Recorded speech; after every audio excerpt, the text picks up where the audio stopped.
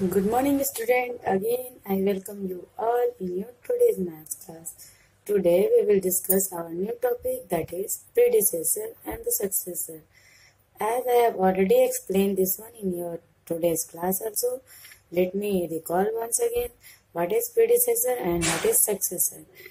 We all know that the predecessor means we have to write just before the given number. Okay, is it clear to you all?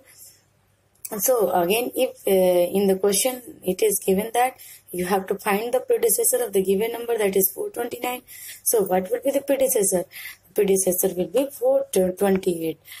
In predecessor, what we do, we write the number just before the given number. It is clear to you all? Or what we do in the successor.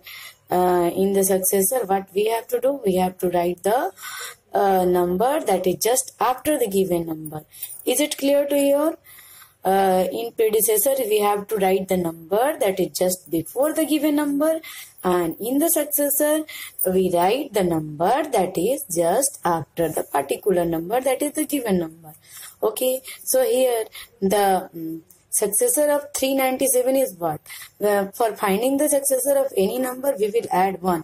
So we will get 398. Again, for finding the predecessor of any number, that is for finding the predecessor of the 1000, we will subtract 1 from the given number, that is 1000. Then we will get that 999. So is it clear what is predecessor and what is the successor? Yes, I am going to recall once again and repeat once again. The word predecessor means the just before. Okay, is it clear? So in the question it is given that you have to find the predecessor of the given number, it means you have to write down the number that is just before the given number. And in the successor, what you have to do, you have to find the number that is just after the given number. Is it clear to you all? So, our today's topic was only the predecessor and the successor. Predecessor means you have to write the just before the given number, and in the successor you have to write just after the given number. Is it clear to all?